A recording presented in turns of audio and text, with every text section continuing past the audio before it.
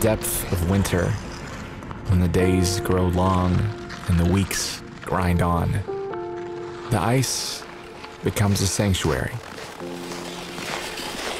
The net is there! There are the early risers.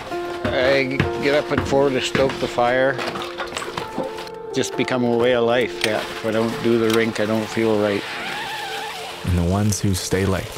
This is like my fortress of solitude. To be down here on some nights, no phones, no technology, quiet, out in nature on a nice clear night. But the common thread is a love for the game, passed on through the generations.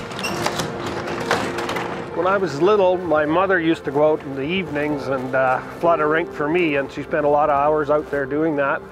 And I guess that's kind of where I felt I should give back. From the neighborhood rink to any patch of ice cleared of snow, pucks are passed among friends and complete strangers become teammates. Game on! There are no tryouts or time clocks. There's just these incredible women who just want you to be better and to want you to have a good time. There's nothing quite like it. There's something different about outdoor skating and hockey. It's just, you know, it's Canadian, right? It's kind of what Canadians are all about. Nothing quite so. There's something about it, like just being out in the elements, like there's nothing better than playing a game of hockey when the sun actually feels a little bit warm on you, but it's still nice and cold outside and the ice is nice. It just kind of is more gratifying when you get to enjoy that.